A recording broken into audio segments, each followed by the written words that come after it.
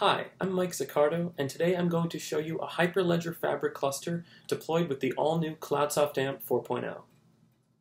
We'll start on the home screen of the brand new AMP UI and click on the App Dashboard. Here we see an already deployed Hyperledger Fabric cluster that we'll click on to view more information.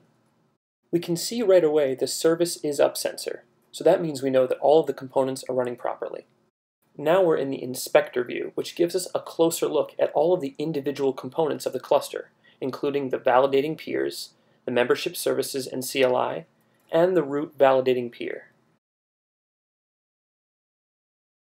If we click on any of these individual components, we can see their sensor values, the available effectors, policies, and any previous activities, like start or stop. Now we'll expand the live model view all the way down to the validating peer node and view its sensors.